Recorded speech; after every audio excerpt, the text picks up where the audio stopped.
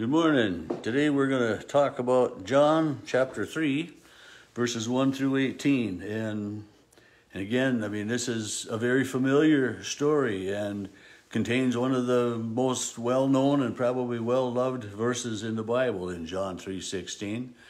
But before I get to that point of it, excuse me, this begins with, now there was a Pharisee named Nicodemus, a leader of the Jews, who came to Jesus by night.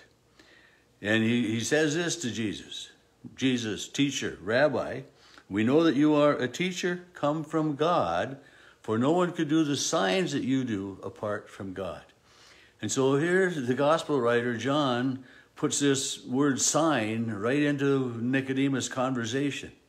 And what's a sign?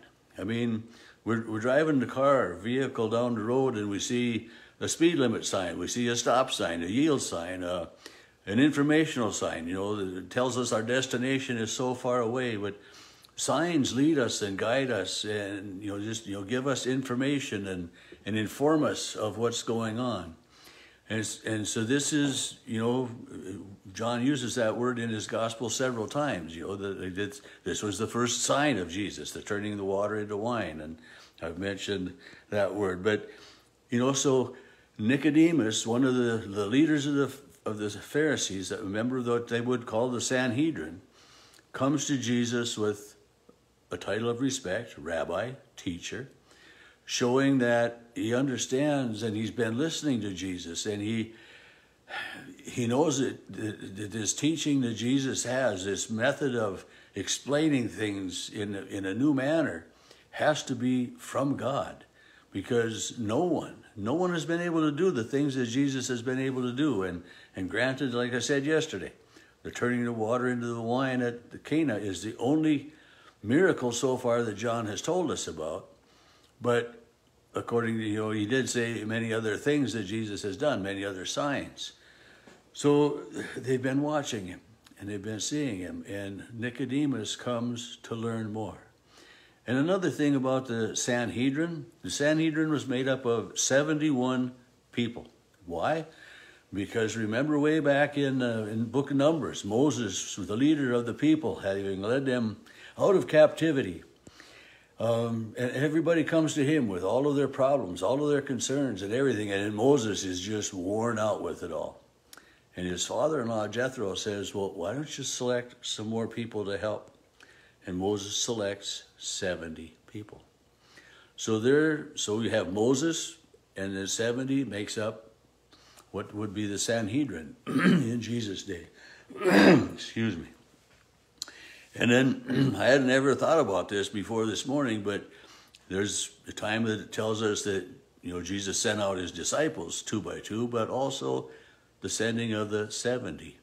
So Jesus utilized this same method that that Moses did with the 70, plus himself and the 70 that he sent out. Again, it's that number.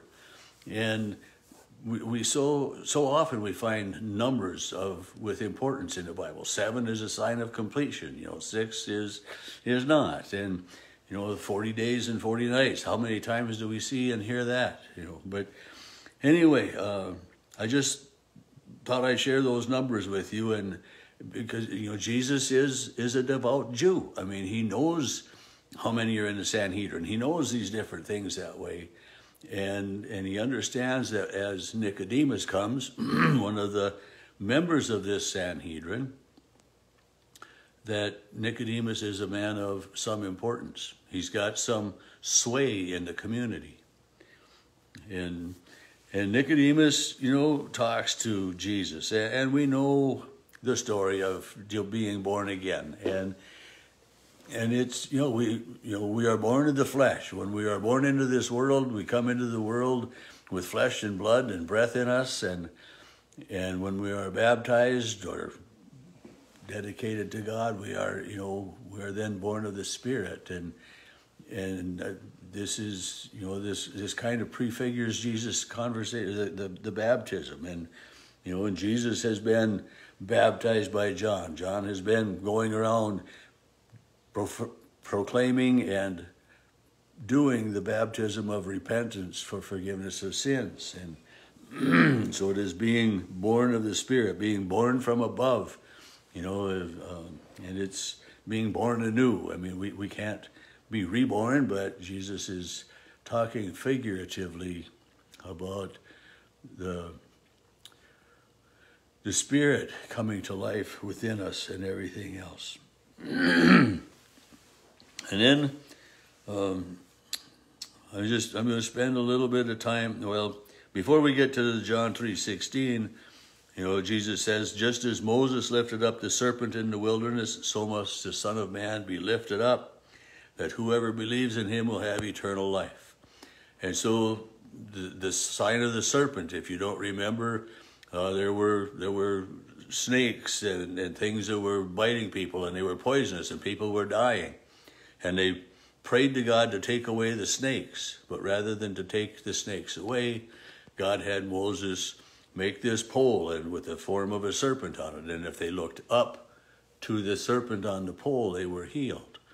And to this day, the physician's symbol is a serpent on a pole, the healing that comes that way. And it's a reminder for us that, God isn't going to take all of our troubles away from us, but he's going to find a way to help us through those issues and everything going on.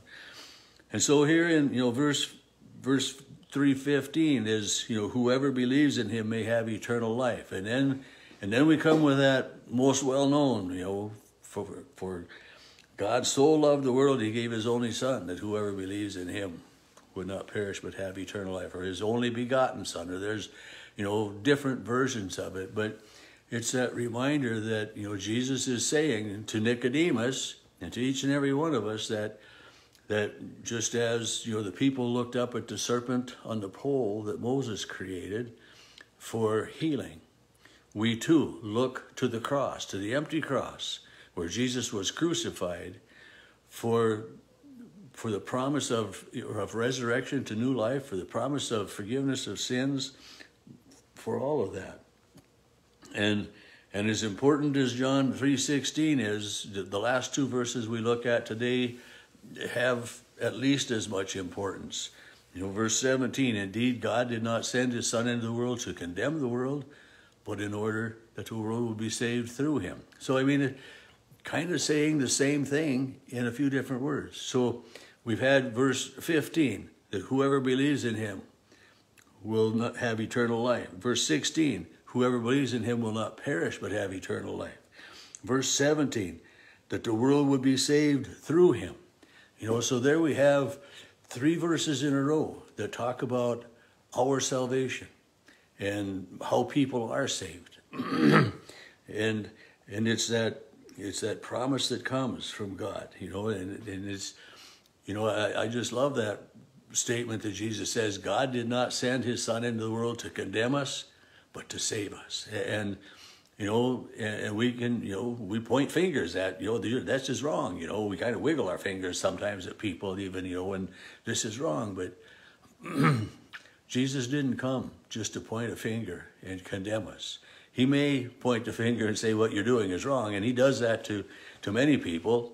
He says, your sins are forgiven. Go on your way, and sin no more is one of the things he says, to that woman caught in adultery. But we are to be changed by our encounter with God. The last verse again now is another real important one, and a friend of mine said, people really need to know this. And I agree. Jesus says, those who believe in him are not condemned. So those who believe in Jesus are not condemned.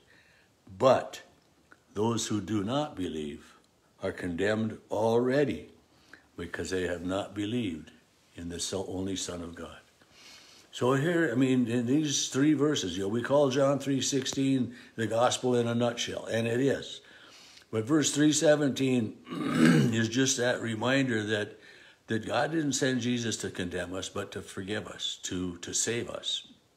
And then verse 18, for those who believe, there is no condemnation, and Paul writes that when we see that in the book of Romans, there is therefore now no condemnation for those who believe in Jesus Christ, you know, and it is such a powerful thing. You know, those who believe in him are not condemned, but those who do not believe are condemned already. And it's just one of those reasons for you and for me to try to help share the word of God, you know, and you know, where a lot of us are uncomfortable thinking about that. But it's just, you know, it's simply in the way we live, in the way we treat others, and in the way we come about being who we are in the world today.